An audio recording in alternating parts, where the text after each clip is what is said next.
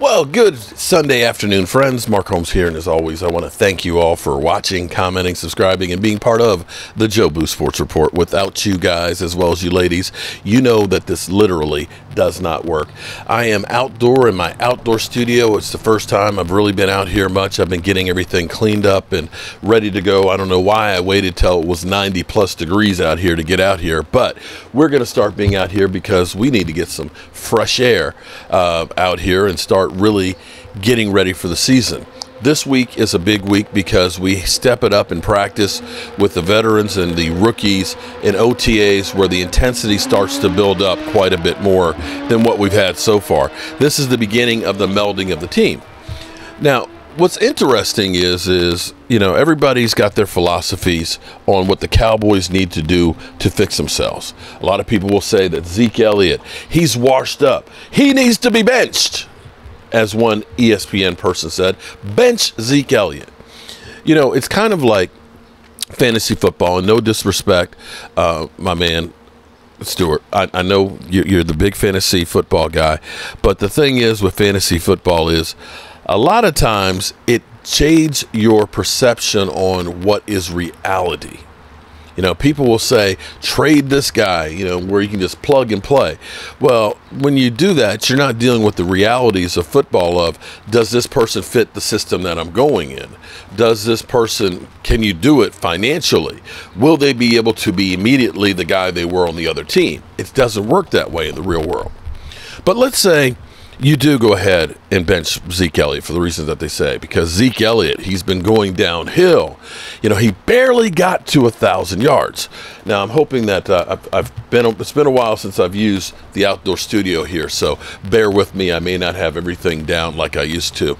And we're getting here with the screen.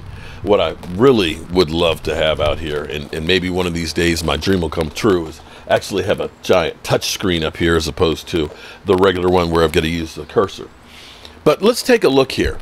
When we say that Zeke Elliott sucked and that he barely got to 1,000 yards, I want you guys to take a look at the numbers here as I get my cursor back on here. Jonathan Taylor led the league, 1,811 yards. Nick Chubb, 1,259. Joe Mixon, 1,205. Najee Harris, 1,200. Dalvin Cook, 1159. Antonio Gibbson, 1037.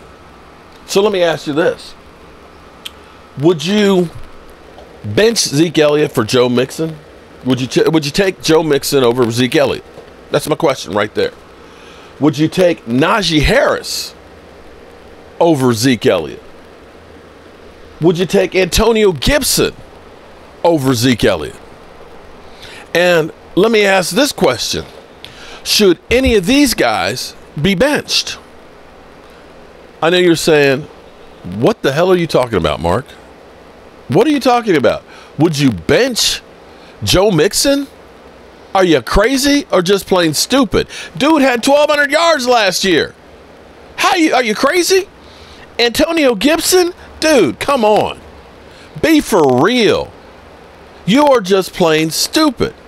Well, see, understand there's perception and then there's reality, okay? Because here's the thing. When you look at Joe Mixon's 1,205 yards, he averaged 4.1 yards a carry, okay? And when you look at Najee Harris, he averaged 3.9 yards a carry, okay? When you look at Antonio Gibbson, he averaged 4 yards a carry. I know, Mark. What's your point? Well, here's the thing. Let's dig a little deeper. If we go yards per carry, Zeke Elliott was 4.2 yards. Down from where he had been in the past. I'll give you that. But he still averaged 4.2 yards a carry, which is more by 0.7 yards a carry than Mark Ingram. Mark Ingram was 3.5. Alvin Kamara. I bet you'd say I'll take Alvin Kamara over Zeke Elliott. Well, Alvin Kamara was a half a yard less than Zeke Elliott. Let me say that again. a half a yard. Najee Harris was 3.9. That's about a foot less per carry than Zeke Elliott, a guy that we say is washed up. Antonio Gibbson was about 10 inches short every time he ran the football. And Joe Mixon, excuse me, was about 6 inches shorter. See, what you have to understand is all those guys had a lot more carries last year. And I want to bring up something else here too. For those that say that Zeke Elliott is washed, I will say that the Cowboys season was the season of two seasons. There was the first 8 games where the offense was on fire. But we had a multitude of things that happened the second half, between mainly injuries. We had Dak Prescott, who injured his calf, missed a game. After the New England game, we had the PCL injury for Zeke Elliott. We had Tony Pollard with the plantar fasciitis. We had Amari Cooper with COVID. We had the concussion on CeeDee Lamb. We had Tyron Smith in and out of the lineup. We juggled the offensive line on a weekly basis. But here's what's interesting, because if we go through here, and let me see if I can size it up a little bit more for you guys. If we look at the game logs here as the season started, Zeke Elliott, 3 yards a carry against Tampa Bay to start the season. Against the Chargers, 4.4. Against the Eagles, which have a good defense, 5.6. Against Carolina, 7.2. Against the New York Giants, 5.2. Against New England, 4.1. And then you had Minnesota at 3.1 and Denver at 5.1. If you actually go through those first 8 games and average it up, Zeke Elliott averaged 4.7 yards a carry. He totaled 4.2 on the season. It was 3.7 going down the stretch with a tore PCL. So let's do this. Let's look at this. 4.7. If Zeke Elliott had kept up with that 4.7, that would have been the 10th highest in the NFL as far as yards per carry. He would have been up there with James Robinson, 4.7, Aaron Jones, 4.7, Dalvin Cook, 4.7, Elijah Mitchell, 4.7. That's where he would have been for the season. So, believe me, I agree that Zeke Elliott does not have the burst that he had 3 or 4 years ago. I'm not saying that he is. No fool would end up saying that is the case. But I don't necessarily need him to be that guy.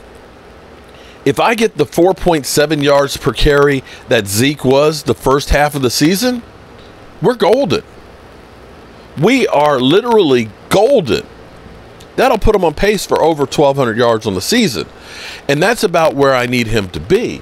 Because as you look at this, you start looking at the numbers, that is tops in the NFL. And back to yardage. When they say he barely got to 1,000 yards, understand there's only 7 backs that went to 1,000 yards. 7 in the NFL. Now back to, should Tony Pollard start over Zeke Elliott? Well, here's the thing that's interesting. They are 2 completely different running backs doing 2 completely different jobs. If it's 4th down and a half a yard, who would you rather have the football? Zeke Elliott or Tony Pollard? I'm taking Zeke all day. If you've got a blitzing linebacker, who do you want to be there to protect Dak Prescott? I want Zeke Elliott all day. All day.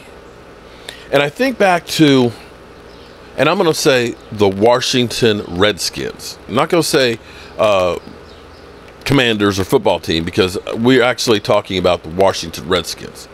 Because the Washington Redskins, back in the day, back in the 80s when they were winning Super Bowls, they had a slow, bruising back in John Riggins.